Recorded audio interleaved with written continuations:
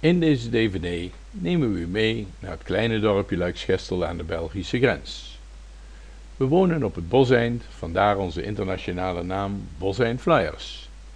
In Nederland spelen we onder de naam combinatie van de wiel Schreuder Luiksgestel en combinatie Schreuder van de wiel in Veldhoven. Hier hebt u een overzicht van het grote vlieghok en u zag het kleine kweekhokje. We nemen een kijkje in de serre, waar de mooie trofeeën staan opgesteld en de duiven, waar we trots op zijn, op foto's vereeuwigd zijn.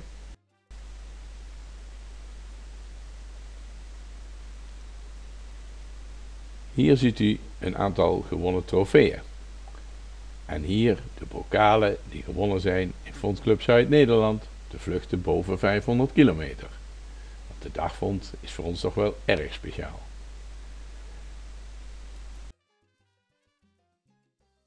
We gaan een kijkje nemen bij het grote hok. De voorkant van het hok kan afgeschermd worden met rolluiken.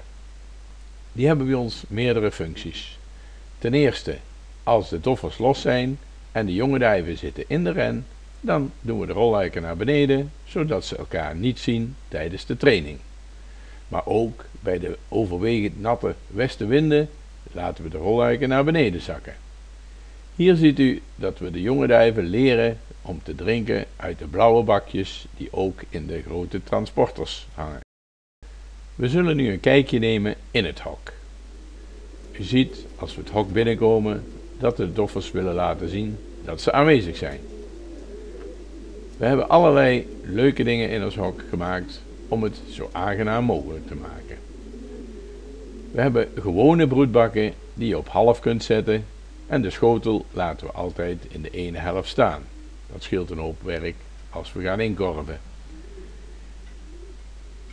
U valt het misschien op dat we allerlei bijzonderheden hebben. Hier ziet u dat we individuele verwarming hebben in ieder broedhok. Een klein verwarmingsplaatje hebben we gemonteerd onder de bodem van het hok, zodat er een lekker warm plaatje komt dat dus gebruikt wordt door de doffers na thuiskomst van een koude vlucht of bij het opbouwen van de vorm in het voorjaar.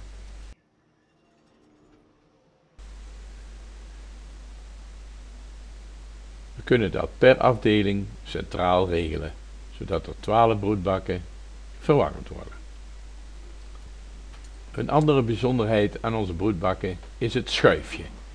Jan heeft er schuifjes onder gemonteerd, zodat we de broedbak kunnen sluiten, het schuifje uittrekken en dan kan de doffer voor de broedbak wachten. Aan de andere kant wordt dat natuurlijk ook gebruikt om doffers te motiveren. Je kunt de duivin opsluiten, het schuifje naar buiten trekken en de doffer kan daar zich laten gelden. Een andere mogelijkheid is natuurlijk om een vreemde doffer in de broedbak op te sluiten en de oorspronkelijke bewoner ervoor los te laten. Ook bijzonder zijn onze motivatiezitjes. Ze zijn heel eenvoudig gemaakt van 3 plankjes en 2 scharniertjes. Als je ze regelmatig openklapt, leer je de doffers zo'n plaatsje in bezit te nemen. Natuurlijk is het dan fantastisch om kort voor de wedvlucht even zo'n zitje open te klappen en je zult zien dat ze er fantastisch op domineren. Dit is Mr. Bla, een fantastische vlieger op de dagvond en later een geweldig goede kweker. Hij is onder andere vader van Miss Cacherel, die de eerste NPO speelde op Argenton tegen ruim 8000 duiven. Helaas is deze doffer op een trieste wijze aan zijn einde gekomen. In de hoek van het hok stond een plastic emmer en er lag een losse deksel op. Hij is in de emmer terechtgekomen en de deksel is weer teruggevallen. Zo is hij gestikt. De diepe 0267 vormde met een dochter van het witoogbultje een fantastisch kweekkoppel. We hebben er 5 toppers uit. Onder andere de diepe 267 junior, de genaaide, het kneusje, de champ 034 en de 553.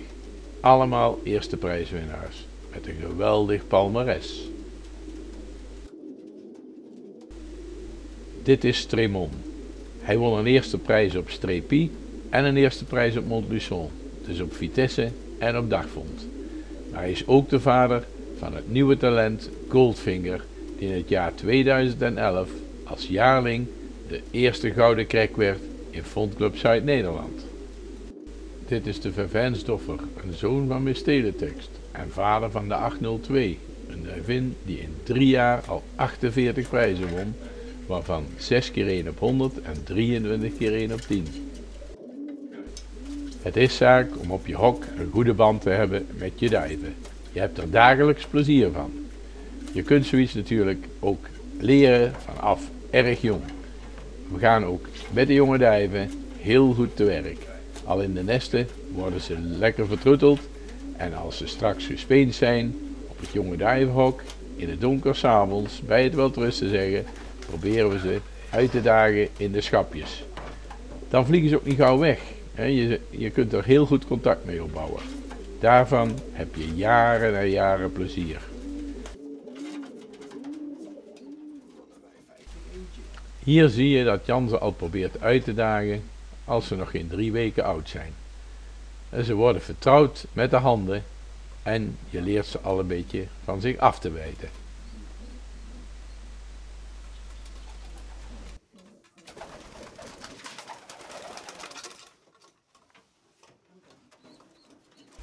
Ieder koppeltje komt zo aan de beurt en hij probeert natuurlijk ook al te kijken of het iets bijzonders wordt. Natuurlijk kun je niet in een duif kijken, maar het is wel leuk. Uitdagen, dat blijft altijd fantastisch. Die doffers die vragen daar gewoon om. De thuisblijvende partners zitten aan de achterzijde van het vlieghok. Hier zie je hoe ze door de sluis naar voren komen, zodat we ze niet allemaal hoeven te vangen en ze gaan vanzelf door de opening in het hok waar hun partner wacht. En dat het dan feest is, dat kun je begrijpen. Dat zal op ieder hok wel zo zijn.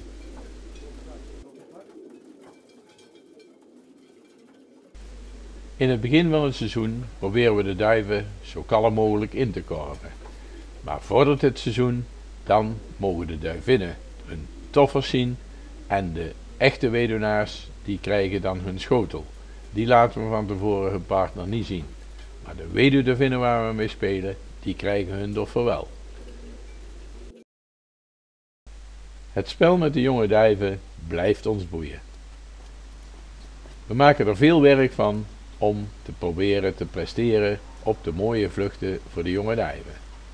Vooral de vluchten Orléans en Pithiviers staan hier hoog in het vaandel. Vroeger hadden we de schitterende vluchten van Orléans, Bourges en Chartreux. Maar helaas, die tijd is voorbij. En of hij nog ooit terugkeert, we betwijfelen het. De jonge duiven worden uit hun afdelingen losgelaten door grote ramen. Het is wel zaak dat ze centraal binnenkomen. En daar liggen de antennes op de middelste klep.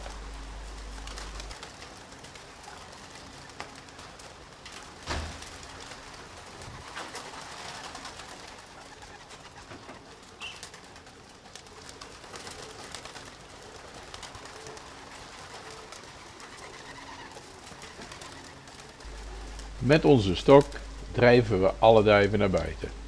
Het wordt wat getikt op de vloer en wat gestuurd met de stok, zodat alles naar buiten is.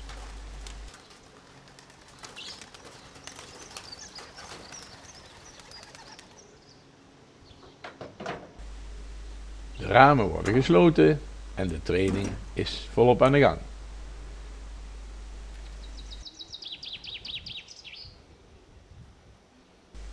Het blijft altijd fascinerend zo'n grote groep door het luchtruim te zien klieven. Onze jonge duiven die trekken bijna nooit ver weg. Ze vliegen wel behoorlijk, maar dat komt natuurlijk ook omdat ze getraind zijn met de vlag. Na een klein uurtje wordt het tijd om de duiven binnen te halen. We roepen ze niet echt binnen, maar we hebben een heel leuk systeem met behulp van zwaailichten. We hebben de duiven geleerd te reageren op de zwaailampen.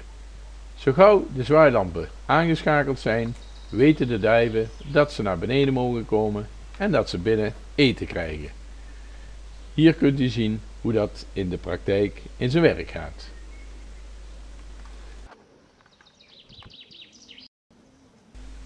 Zo gauw de zwaailampen aan zijn, maken de duiven steeds kleinere kringen en komen naar beneden, om uiteindelijk op het dak te vallen en op de klep te komen.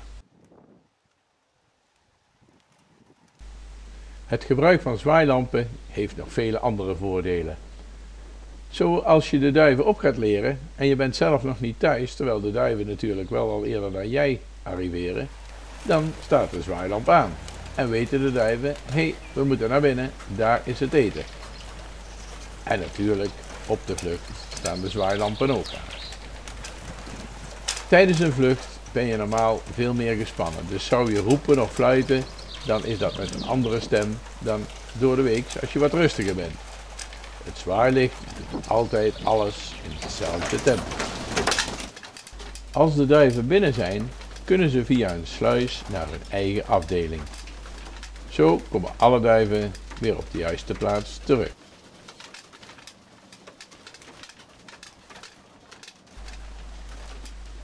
Hier ziet u een aantal duiven door de sluis naar de andere afdeling lopen. We voederen de duiven altijd in manden.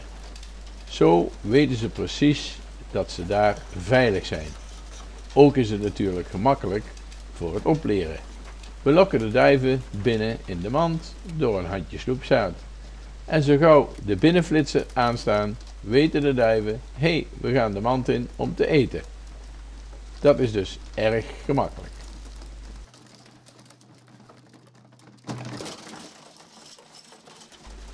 Het lijkt ons dat de duiven dan minder gestrest raken als ze uiteindelijk straks in de grote reismand terechtkomen.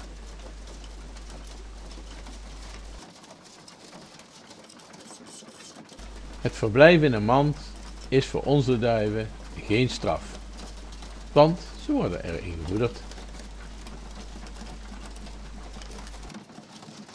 De manden zijn zo gemaakt dat aan de andere kant ook een drinkersbakje gehangen kan worden. Zo leren we de duiven ook al te drinken in de manden. Via de voorziening aan de voorzijde van het hok kennen ze de blauwe drinksbakjes en hier aan de mand natuurlijk ook.